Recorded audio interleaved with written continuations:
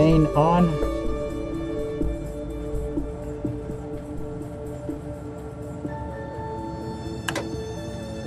Gas on.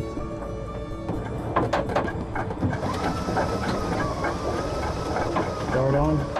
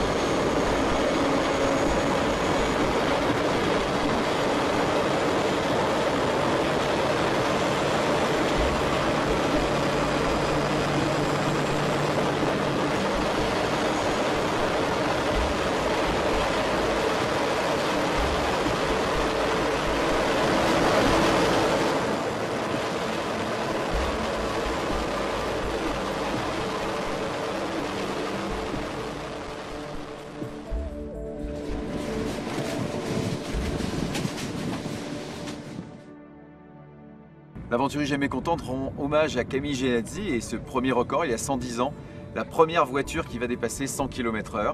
C'est également pour Venturi une démonstration de notre capacité à aller vers des performances extrêmes. I'm David Cook, team leader of the Venturi Buckeye Bullet 2.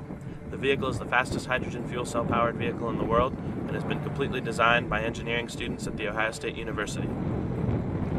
The Buckeye Bullet project has given our students a unique educational opportunity and also a chance to take a look at some of the most advanced technologies in fuel cell systems and electric drives, and we truly look forward to continuing this partnership with Venturi.